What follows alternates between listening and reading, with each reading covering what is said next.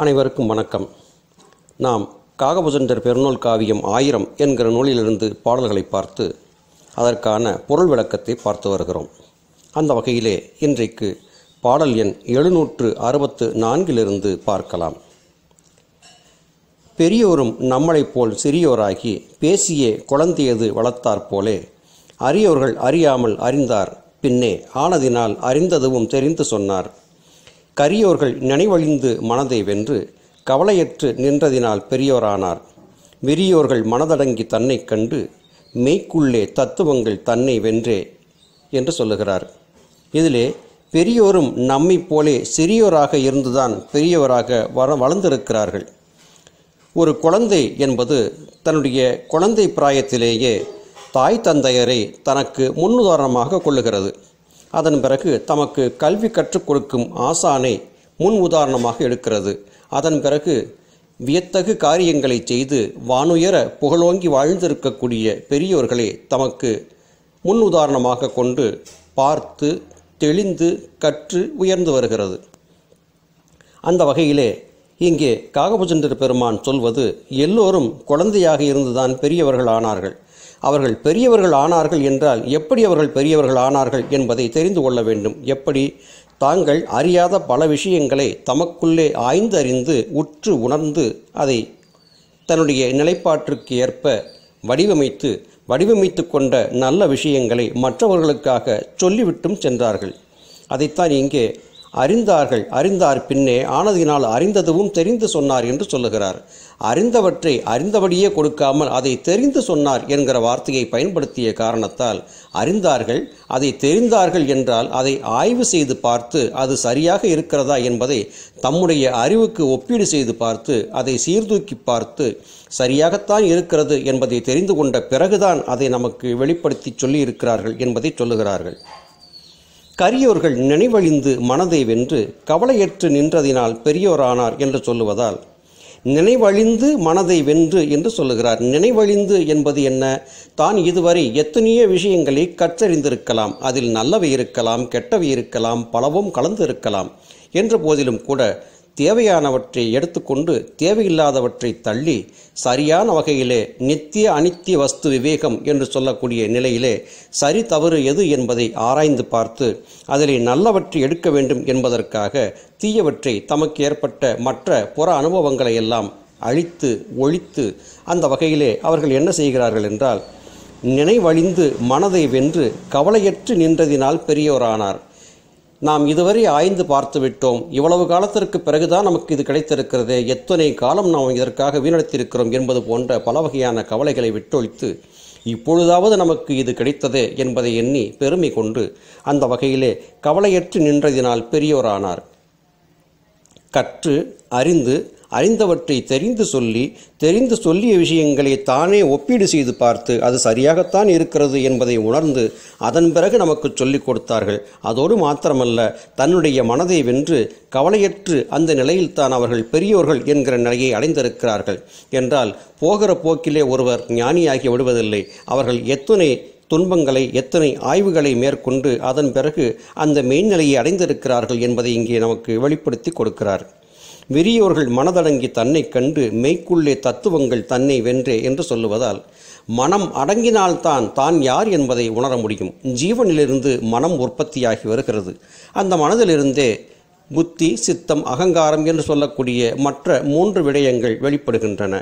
ஆக மனம், புத்தி, சித்தம், அகங்காரம் என்று சொல்லக்கூடிய இந்த 4ம் ஜீவனிலிருந்து உற்பவமாகிய காரணத்தால் அவை எப்பொழுது ஒடுங்கி மேல் நோக்கி திரும்பி ஜீவனை மீண்டும் அடைய முயல்கிறதோ அப்பொழுதுதான் அந்த மனம் அடங்குகிறது.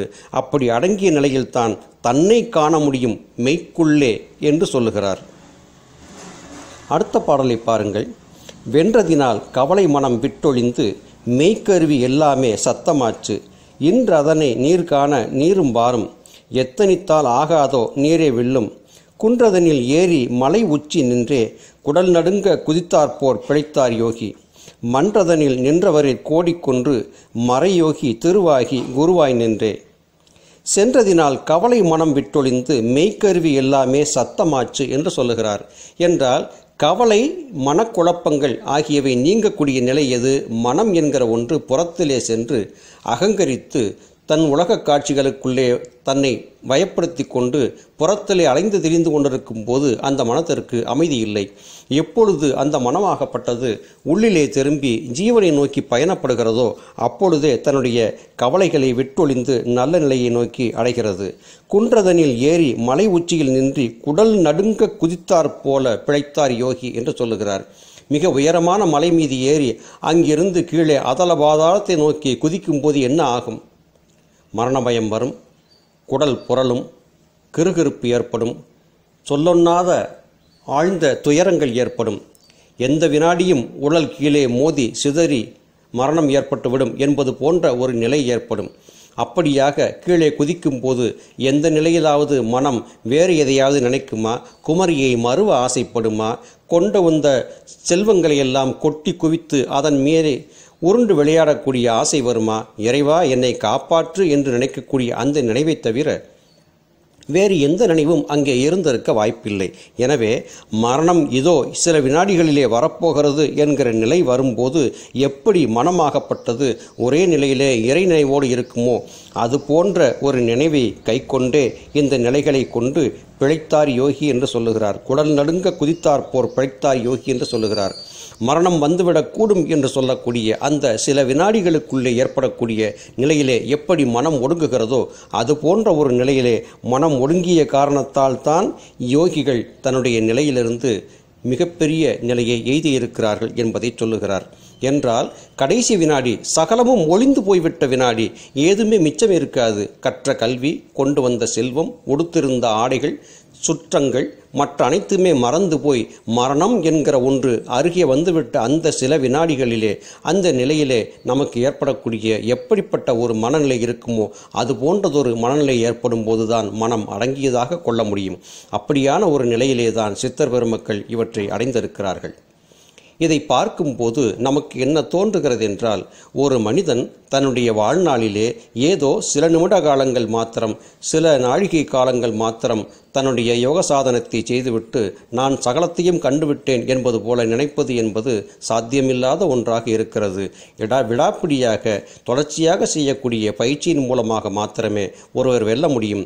அந்த நிலையிலுமே கூட எல்லாவற்றையும் துறந்து எந்த வினாடியும் மரணம் வந்துவிடக்கூடும், நம்முடைய இந்த உடல் அழிந்துவிடக்கூடும், இதோ இந்த வினாடி நமக்கு நிஜமாக இருக்கிறது, இந்த வினாடியிலே நாம் வென்றிருந்தால் மாத்திரமே நம்மால் அடுத்த நிலையை நோக்கி நகர முடியும், நாளை பார்த்து கொள்ளலாமே, நாளை மறுநாள் பார்த்து கொள்ளலாமே, இதோ இன்று மாலை 4 மணிக்கு நான் அபியாசம் செய்து வென்று விடுவேனே என்பது போன்ற எண்ணங்களுக்கு இடங்கொடாமல் சதா காலமும் எந்த வினாடியும் மரணம் வந்துவிடக்கூடும் என்கிற நினைப்பை மனதிலே நிறுத்தி தொடர்ச்சியாக சாதனையை செய்து வரும்போது மாத்திரமே நமக்கு இவை கிடைக்கும். இதைத்தான் காகபுச்சந்தர் பெருமானின் இந்த பாடல் நமக்கு விளக்கப்படுத்தி காட்டுகிறது. குரு ஆனால் திரு ஆகும் கோனா நானா, கோன் போலே வாழ்ந்திடலாம் சித்தருக்குள்ளே, பொருவானால் திருத்திவிடில் பொல்லாப்பேகும், போன சின்மம் தான் தெரியும் புதல்வரை போல், மறுவானால் எடுப்பதற்கு நியாயம் தோற்றும், மலடி பிள்ளை பெற்றவாறு போலே, உருவானால் ஆகாமல் என் செய்தீர்கள், உத்தமரை காணாமல் ஒளிந்திட்டீரே என்று சொல்லுகிறார். மலடி என்பவள் பிள்ளை பேற்றுக்கு தகுதியற்றவள். அவளுக்கு சினைப்பையிலே சினை முட்டைகள் உற்பத்தியாக கருப்பை சுருங்கி இருக்கும். அவளுக்கு குழந்தை பேர் என்பது இருக்காது என்பதாக மருத்துவ சாஸ்திரம் முழுமையாக கைவிட்டுவிட்ட ஒருவள். அவளுக்கு குழந்தை பெற்றால் எப்படி இருக்கும் என்பதை இங்கே கற்பனையாக சொல்லுகிறார். மலடி பிள்ளை பெற்றது போல என்று சொல்லுகிறார். அதுபோல ஒரு மனிதன் தன்னுடைய வாழ்நாளிலே தனக்கு தெரியாத ஒன்று, யோகக்கலையின் உச்சத்தை அறிந்திராத ஒன்று, அப்படியான ஒரு மனநிலையிலே அவன் வாழ்ந்து வரக்கூடிய நிலையிலே வாசி சாதனை என்று சொல்லக்கூடிய பயிற்சியின் மூலமாக திடீரென்று அவனுக்கு அது கிடைத்துவிட்டால் எப்படி இருக்கும்? மலடி என்று எல்லோராலும் ஏசப்பட்ட ஒருவள் திடீரென்று குழந்தை பேர் கொண்டு குழந்தையை பெற்று கையிலே வைத்து விட்டால் அவளுக்கு கிடைக்கக்கூடிய ஆனந்தம் எப்படி இருக்கும்? அதுபோல இந்த உலக வாழ்க்கையிலே உருண்டு கொண்டிருக்கக்கூடிய நாம் நம்முடைய நிலையிலிருந்து மேல்நிலையை அடைந்து நமக்கு ஞானம் என்று சொல்லக்கூடிய குழந்தை கிடைப்பதாக வந்துவிட்டால் அந்த நிலையிலே கோன் போல வாழ்ந்திடலாம் சித்தருக்குள்ளே என்று சொல்லுகிறார். கோன் என்று சொன்னால் அரசன். சித்தர்களுக்குள்ளே அரசன் போல வாழ்ந்திருக்கலாம். எப்பொழுது? நாம் சரியான பாதையிலே சென்று முறையாக பயிற்சி செய்து வென்றெடுத்த அந்த நிலையிலே. அது மாத்திரமல்ல, பொறுவானால் திருத்திவிடில் பொல்லாப்பு ஏகும். பொல்லாப்பு என்று சொல்லுவது குற்றம். குற்றங்கள் இல்லாமல் போகும். நம் மனம் தெளிந்துவிட்ட காரணத்தால் அங்கே குற்றம் இழைப்பதற்கான சாத்தியக்கூறுகள் இல்லாமல் போய்விடுகிறது. போன ஜென்மம் தான் தெரியும் என்று சொல்லுகிறார். முந்தைய பிறவிகளிலே நாம் என்னவாக வாழ்ந்திருந்தோம் என்பதெல்லாம் நமக்கு தெரிந்துவிடும் என்று சொல்லுகிறார். இவையெல்லாம் ஏற்பட வேண்டும் என்றால் மரணத்தின் வினாடியிலே மரண விளிம்பிலே இருக்கக்கூடிய ஒரு மனநிலையை கைக்கொண்டு நாம் வாசி சாதனையிலே வெல்ல வேண்டும் என்பதையே இங்கே சொல்லுகிறார். உருவானால் ஆகாமல் என் செய்தீர்கள், உத்தமரை காணாமல் ஒளிந்திட்டீரே என்று சொல்லுகிறார். உத்தமரை காண வேண்டும் என்று சொல்லிய காரணத்தால் நீங்களாக எதையும் செய்து பெரிய நிலையை அடைந்திருக்க முடியாது. உத்தமரை காணாமல் ஒளிந்திட்டீரே என்று சொன்னால் உத்தம குருவை கண்டறிந்து அவரிடத்திலே யோக ஞானத்தை கற்று குரு மூலமாக நீங்கள் சகலத்தையும் காண வேண்டும். அப்படி கண்டுவிட்டால் உங்களுக்கு எல்லாமே வெற்றிதான் என்பதை சொல்லுகிறார். ஒளிந்திடாதே இருநீ வெளியேறாதே, ஊன் உறக்கம் இன்பம் துன்பம் பொதுவாய் நில்லு. அழிவில்லாதே இருக்க முக்தி காண அம்பட்ட நாவிதனால் சிறைத்திடாதே. ஒளியில்லாதே இருந்து மலையே கல்லாய் ஒட்டொட்டாய் நொறுக்கிவிட்ட ஓமை போல தெளிவில்லாதே இருந்தால் என்ன செய்வோம், சீவனங்கள் செய்வதற்கு தேங்கி நீரே என்று சொல்லுகிறார். இதிலே சீவனங்கள் செய்வதற்கு தேங்கி நீரே என்கிற வார்த்தையை பார்க்கும்போது எனக்கு பசிக்கிறது, அடுத்த வேளை ஆகாரத்திற்காக நான் பொருள் தேடியாக வேண்டும் என்கிற நிலையிலேயே உன்னுடைய பெரும்பகுதி வாழ்நாள் கழிந்து கொண்டிருக்கிறது. எனவே இப்படியாக உனக்கான தேவைகளை நோக்கியே நீ சென்று கொண்டிருக்கக்கூடிய காரணத்தால் எல்லாவற்றையும் நீ இழந்து கொண்டிருக்கிறாய் என்பதை மறந்து விடாதே மகனே என்று சொல்லுகிறார். ஒளிந்திடாதே இருநீ வெளியேறாதே என்று சொல்லுகிறாய். வெளியேறாதே என்று சொன்னால் உன்னுடைய மனதிலே இருக்கக்கூடிய யோக சாதனத்திலே பயின்று வெற்றி கொள்ள வேண்டும் என்கிற எண்ணத்திலிருந்து நீ வெளியேறி விடாதே. அந்த எண்ணம் எப்போதும் உன்னோடு இருந்து கொண்டே இருக்கட்டும். ஊன் உறக்கம் இன்பம் துன்பம் பொதுவாய் நில்லு என்று சொல்லுகிறார். ஊன் என்பது உணவு, உறக்கம் என்பது நமக்கு கிடைக்கக்கூடிய ஓய்வு, இன்பம் துன்பம் இவை பொதுவாக நம் வாழ்விலே வந்து கொண்டே இருக்கின்றன. ஆக உணவு உறக்கம் இன்பம் துன்பம் இவை எத்தனை வந்து கொண்டிருந்தாலும் கூட பொதுவாய் நில்லு என்று சொல்லிய காரணத்தால் அவைகளுக்கு இடையிலும் கூட மனம் தளர்ந்து விடாமல் நீ யோக சாதனத்திலே வெல்ல வேண்டும் என்கிற முனைப்போடு அந்த நினைப்போடு ஆங்கேயே நீ பொதுவாக நின்று கொண்டிருக்க வேண்டும். அதை விட்டு நீங்கி விடாதே. உன்னுடைய எண்ணத்திலே தொய்வு ஏற்பட்டு விடல் ஆகாது.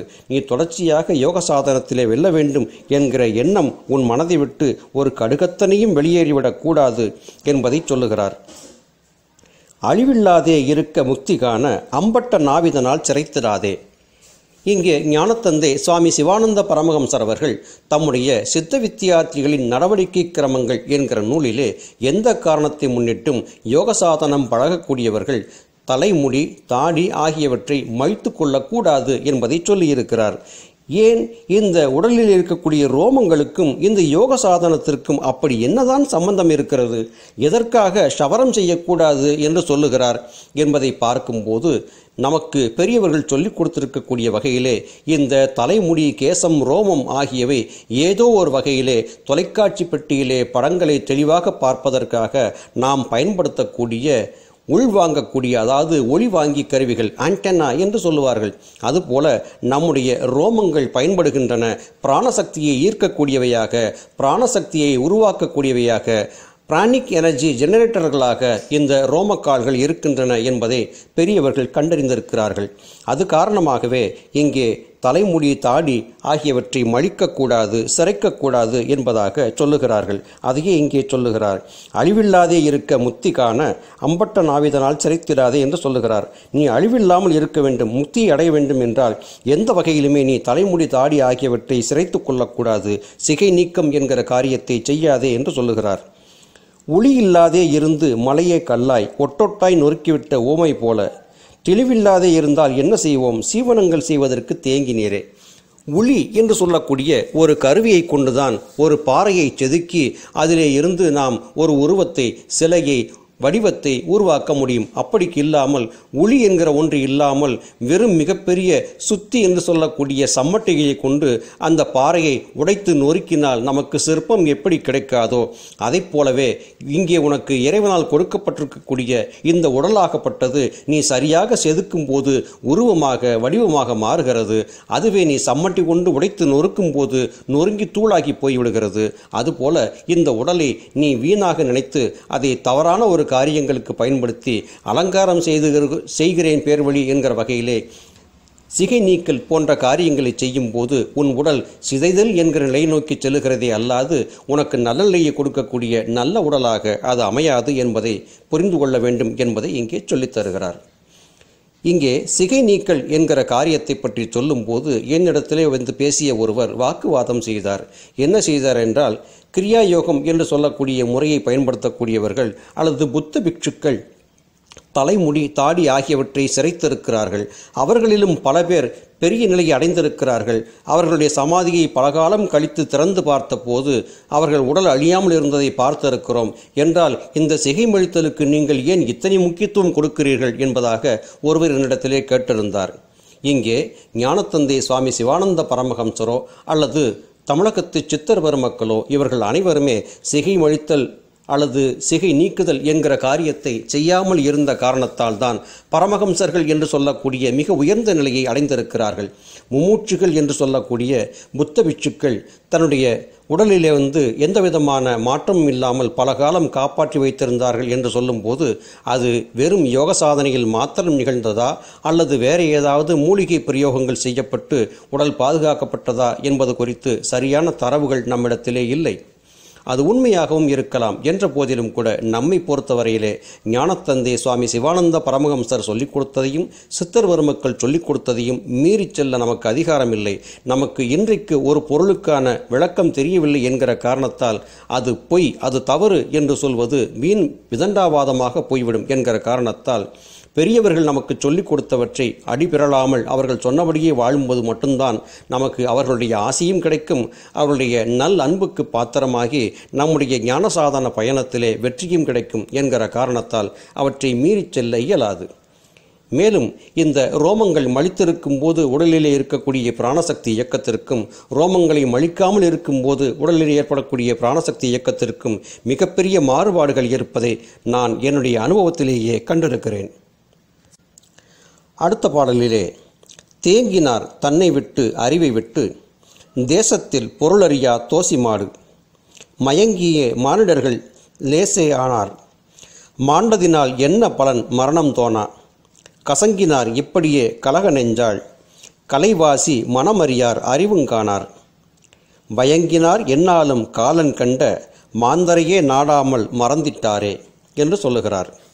இங்கே மயங்கினார் வயங்கினார் என்னாலும் காலன் கண்ட மாந்தரையே நாடாமல் மறந்திட்டாரே என்று சொல்லுகிறார். நீங்கள் சொல்லுகிறீர்கள், எனக்கு இப்போது வயது போதாது, இன்னும் கொஞ்சம் காலம் நான் இந்த உலக வாழ்க்கையிலே என்னுடைய கடமைகள் நிறைய இருக்கின்றன, அந்த கடமைகளையெல்லாம் முடித்துவிட்டு பிறகு நான் யோக சாதனத்திலே ஈடுபடுவேன் என்பது போல பலர் சொல்லித் தெரிகிறீர்கள். இவையெல்லாம் உங்களுக்கு ஆகாத பேச்சு. உங்களுக்கு முன்னே இறந்து போன மற்றவர்களை பார்த்திருக்கிறீர்கள். 1000 சாவு இருக்கிறது, 100 சாவு இருக்கிறது, விபத்தால் மரணம் இருக்கிறது. நாளை அடுத்த வினாடி உயிரோடு இருப்போம் என்பதற்கு எந்த விதமான உத்தாரமும் இல்லாத ஒரு நிலையிலே மரணம் என்பவை ஏற்பட்டு கொண்டேதான் இருக்கின்றன என்பதையும் நாம் ஒவ்வொரு காலையிலும் பார்த்து கொண்டுதான் இருக்கிறோம். அந்த வகையிலே கண்ணுக்கெதிர்க்கே பலர் பல வயது பிராயங்களிலே இறந்து கொண்டிருப்பதை பார்த்த பிறகும் கூட நாளை நாம் வாழ்வோம் என்கிற வகையிலே எந்த ஒரு நம்பிக்கையிலே நீங்கள் இருக்கிறீர்கள் என்பதை சொல்லுகிறார். மேலும் நம்மை ஏசுகிறார். எப்படி சொல்லுகிறார்?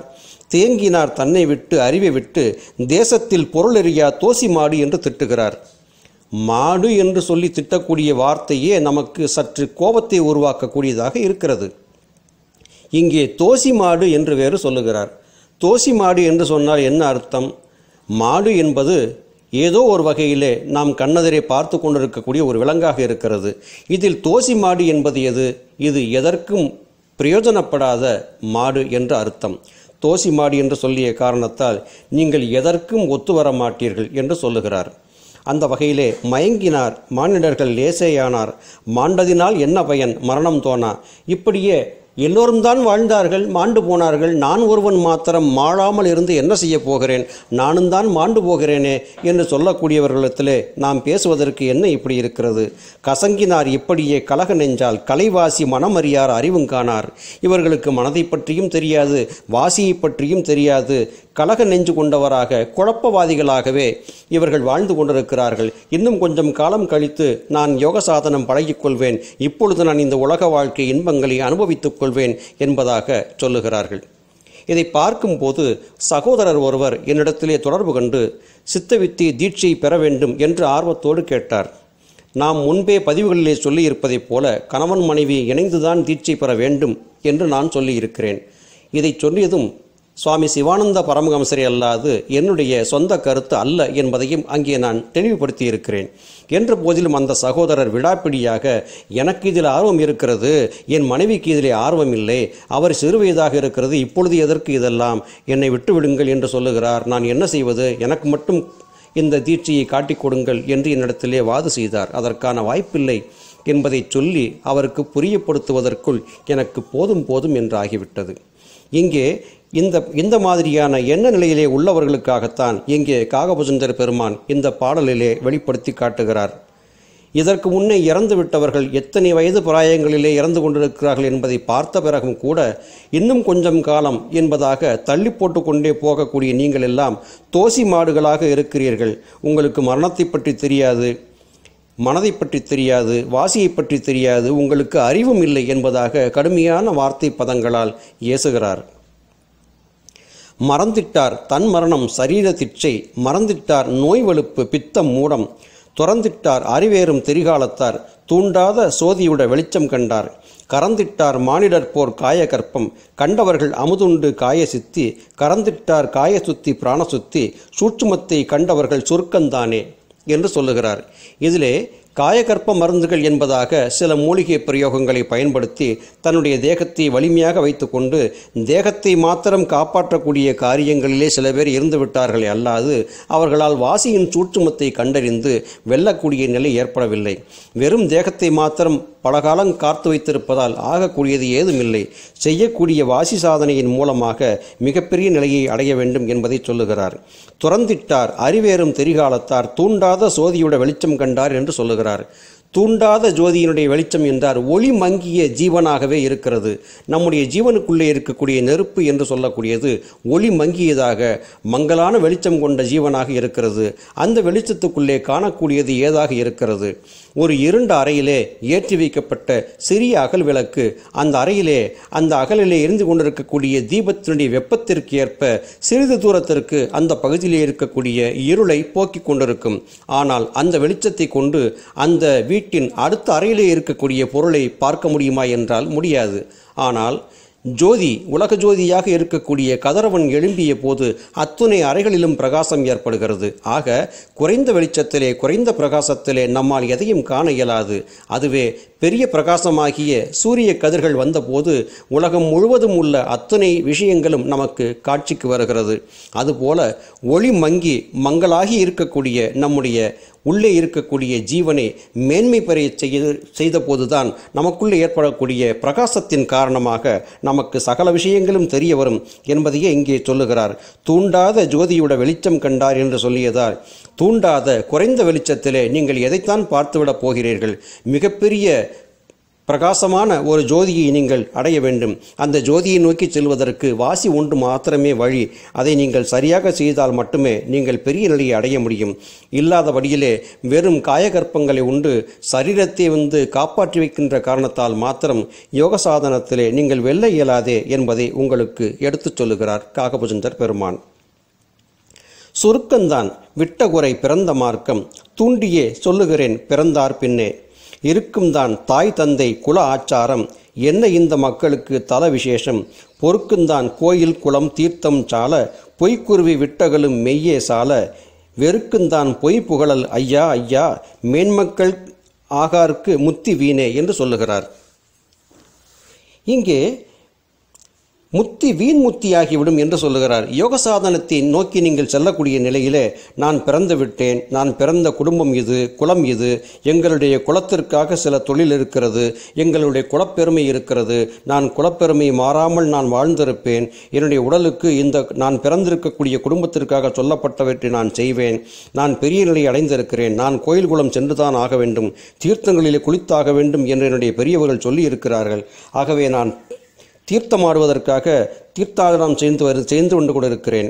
எனவே என்னால் இந்த உலகிலே எங்கள் குடும்பத்திலே சொல்லியிருக்கக்கூடிய குல ஆச்சாரங்களை விட்டுவிட முடியாது என்பதாக சொல்லிக்கொண்டு தன்னுடைய குடும்பத்தினுடைய பாரம்பரிய குணம் என்பதாக சொல்லி சிலர் கோயில் குளங்களுக்கு செல்வதையும் தீர்த்தங்களிலே குளிப்பதையும் மந்திரங்களை சொல்லி திரிவதிலும் இப்படியாக தேவையில்லாத வேலைகளை செய்து தன்னுடைய வாணாலை வீணாளாக கழித்து கொண்டிருக்கிறார்கள். எப்படி காயகற்ப மருந்துகளை உண்டு தன் உடலை மாத்திரம் காப்பாற்றி கொண்டிருக்கக்கூடிய ஒருவர் ஒரு பெரிய நிலையை அடைய முடியாதோ அதைப் போல குல ஆச்சாரங்களுக்காக நான் கோயில் குளம் செல்லுகிறேன், தீர்த்தமாடுகிறேன், மலை ஏறுகிறேன் என்பதாக அலைந்து திரியக்கூடியவருக்கும் ஞானம் கிட்டாது.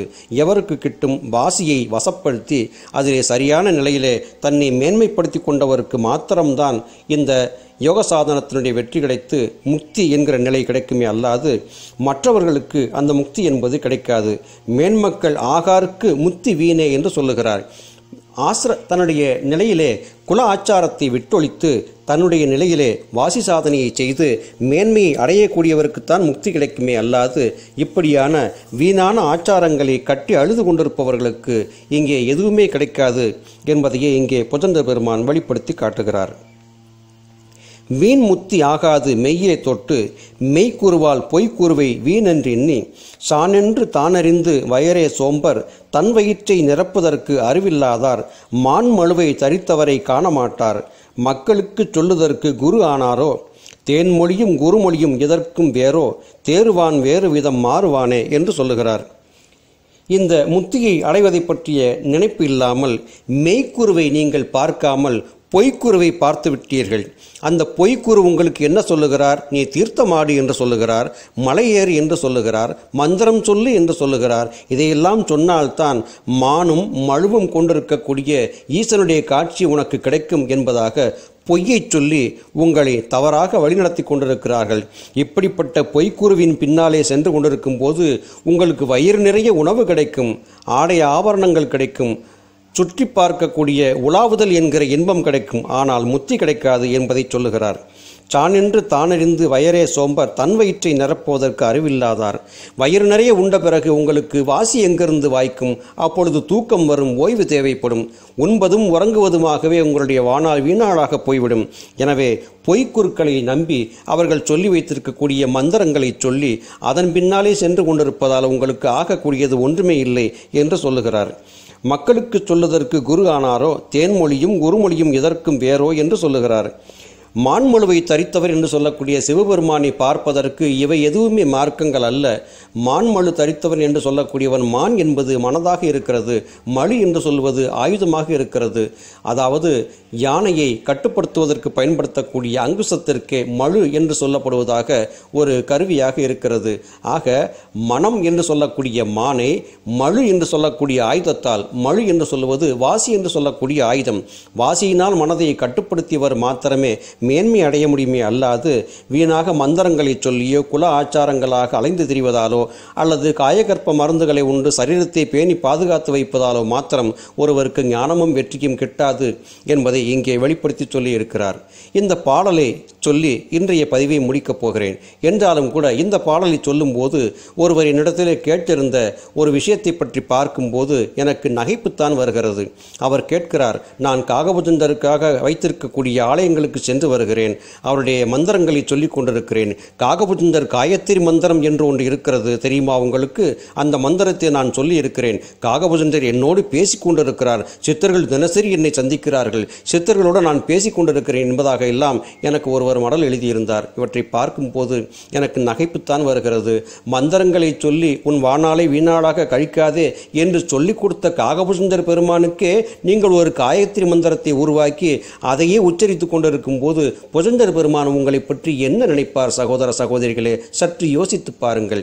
மந்திரங்களை சொல்லும் போது மனம் அது இரண்டாக போய்விடும். அப்பொழுது உங்களுக்கு வாசி வாய்க்காது. அனைத்தையும் விட்டொழிக்க வேண்டும், நினைவை அழிக்க வேண்டும், பழைய விஷயங்களை துறக்க வேண்டும், வாசியில் மாத்திரம் கவனம் வைக்க வேண்டும், மனதை ஜீவனை நோக்கி மேல்நிலைப்படுத்தி எடுத்துச் செல்ல வேண்டும். அப்பொழுது மாத்திரமே நமக்கு வாசி வாய்க்கும், ஜீவன் முக்தி என்கிற நிலை ஏற்படும். அதை கடந்து வீணாக ஆலய வழிபாடுகள் அல்லது மந்திர உச்சாடனங்கள் என்பது போன்ற காரியங்களில் ஈடுபட்டு வானாலை வீணாளாக கழிக்காமல் கிடைத்திருக்கக்கூடிய இந்த அற்புதமான இந்த உடலை உயிரை காப்பாற்றி இந்த உடல் இருக்கும் போதே, உடலிலே உரம் இருக்கும் போதே, திறம் இருக்கும் போதே வெற்றி கொள்ளக்கூடிய பாதையிலே பயணித்து எல்லோரும் நல்ல வண்ணம் வாழ காகபுசுந்தர பெருமான் உட்பட சித்தர் பெருமக்கள் நம் அனைவருக்கும் ஆசி வழங்க வேண்டும் என்பதை பிரார்த்தனையாக வைத்து இன்றைய பதிவை நிறைவு செய்கிறேன். மீண்டும் மற்றும் ஒரு பதிவிலே சந்திப்போம் சகோதர சகோதரிகளே. நன்றி, வணக்கம்.